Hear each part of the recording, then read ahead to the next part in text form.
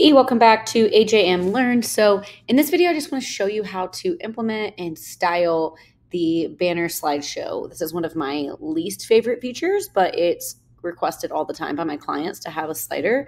So I figured out how to really use it and make it decent. So video here, just going to show you how to put it in place, and then video following in this post will show you how to apply some custom CSS. Okay, so as any other section, you'll just click add a new section. Easiest way, TBH, the only way I ever add one is just going into the intro sections and choosing a slider. So bam, we have the banner slideshow in place. Cool. So let's get started. I'm going to go through kind of all of the different ways you can edit it because I just find it to be not super intuitive. First and foremost, if you go to edit section, this is where your background color is coming in. So if you wanted the font to be white, you would actually edit all of this stuff in your styling. So if you wanted, okay, I'm going to use dark 2, but I want the font to be white, you actually have to go into your site styles and edit all the font colors. So why they want everything to be in different areas, who knows? Okay. We'll start here though. So if you go into edit content, okay, first thing you need to know is in this section, you can show a title and a button for the whole section. You can see my button's not showing up because I don't have it styled. I literally never use that. I think it just looks really chunky. I'd rather just add another section above it. So we'll leave that out for now. And you can also choose to show what you want to show within the content here. So image, which appears as the background. Title, body, I do this with testimonials. I'll show you that. And then the button, if you need a button or not. For now, I'm going to leave the button out. Actually, lies. I'll keep the button in. Okay, and then over in content, this is where all the stuff is populated. So you can click into any of these existing filler ones. Whatever photo you put will populate in the background. And then here is your button text and your button link. Yeah, so these are pretty self-explanatory. You can move, the order of things around, dragging here. Okay, most importantly, the design tab. So I go a little backwards with this. I like to get my spacing down, and then I'll start playing around with more styling. So for me personally, I tend to keep it on full bleed, keep the vertical padding small. Let's say we want to left align. I always do the infinite scroll, meaning it doesn't end and have to bounce back to the beginning. It just keeps scrolling, which I like. You can have it show adjacent slides. I just totally depends on the style of your site. Sometimes looks cool, sometimes not as much. Okay, under style, this is where you're going to get your text size. This gets super annoying to me because especially if you're showing description, you don't have a lot of control over exact sizing. You're just using this ridiculous, text styling. You can go in here and get a little more specific with your title and the button and the description. You can get more specific, but I find this to be just a ridiculous way to choose styling. I'm going to come back to all the rest of this. Under size and space, I liked it, again, totally depends on your site, but you want to play around with what's that minimum height. So if I'm doing this for testimonial slider, I will do it smaller. If this is a hero slider, I'll do it larger. Slight content width, large. It's crazy to me that this is even an option, that it runs all the way to your arrows. It looks crazy. So I tend to manually do this one. Spacing between elements, I tend to take down to small. Why we would want all this space is truly beyond me. Space between slides, I keep that at small. Vertical positioning, we can come back to this, but this is nice because you can align. I never really use this, but aligning to the bottom could be nice. So we'll play around with all of these settings based on if the arrows are in the way or not. It's such a not well thought out feature.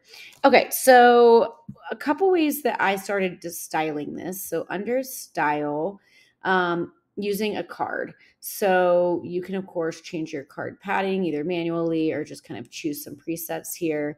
Again, this is what's really annoying about these.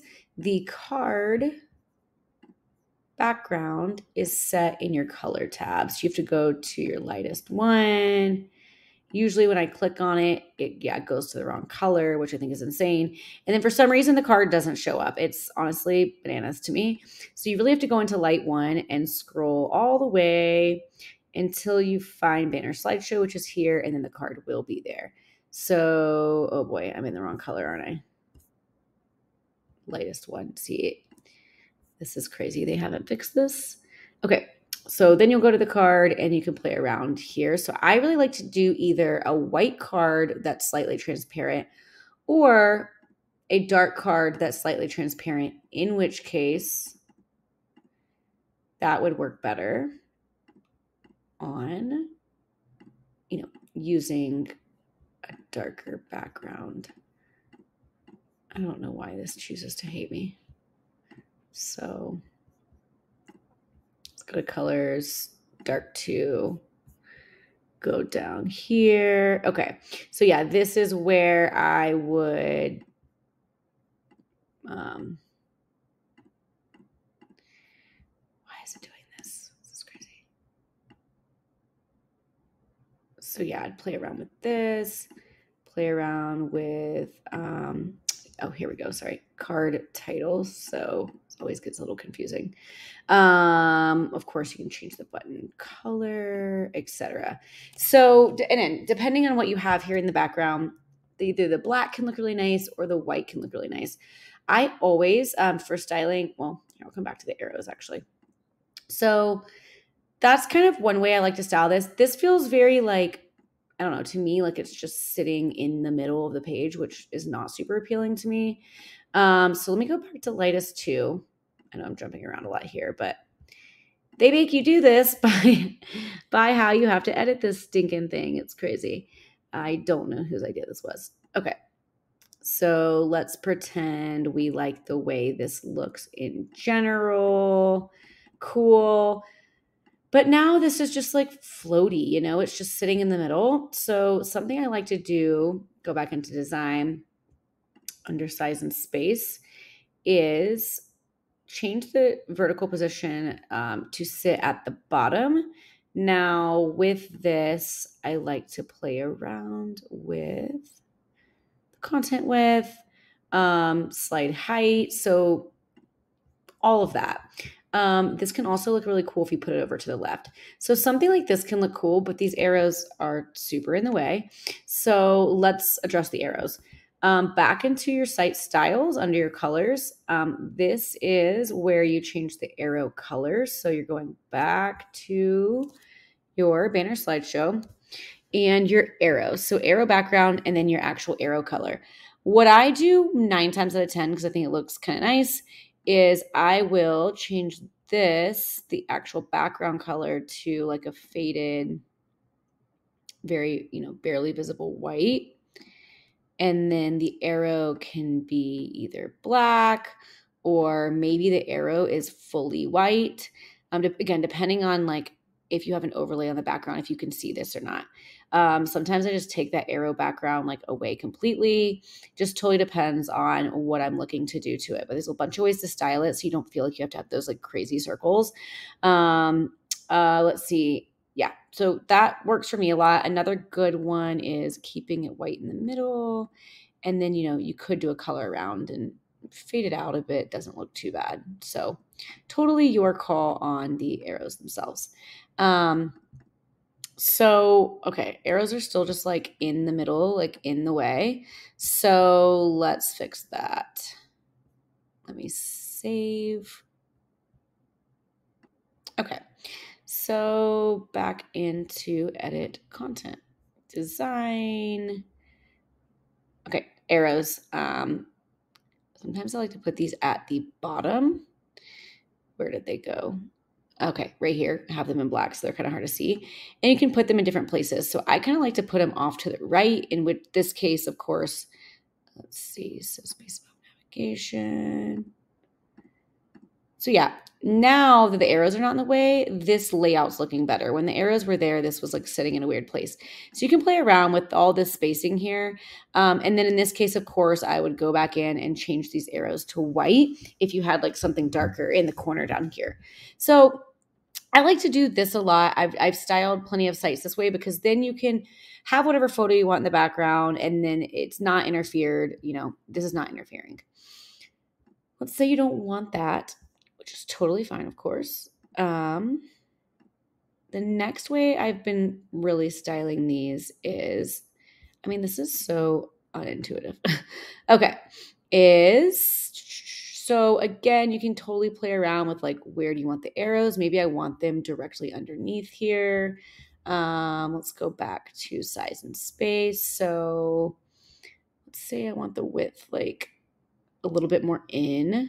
So this is cool. So I like this look because this over here is now empty. It's only 63% width. So it's not going to take up the whole flippin' image, which I like the style of much more. And you can also play around with, like right now, I still have it positioned to the bottom. You can play around with the positioning there. Do you want it centered? In which case you would, in my opinion, move the arrows. You can center the text. So, you know, totally play around with that. But here is a nice option as well. The issue with this is that I found is that you know, if this is overlaid on an image, it's hard to read. And there at this moment are not settings for the background. So for example, your content, these images, there's no way to like add any sort of overlay to them at the moment. So they're just kind of stuck being the color that you upload, which is really not conducive for having text over it. So it's, again, one of those things that's a little crazy to me. I'm like, why is this where Squarespace ended up? So let me show you how to fix that with CSS. But hopefully this helped you like learn how to style this a bit more. I for so long felt like I was stuck with like the arrows on the sides and everything centered and the spacing was really weird and all of that. So play around with those settings and you can end up with a pretty cool result. Again, watch the CSS video because that'll give you way more insight as well.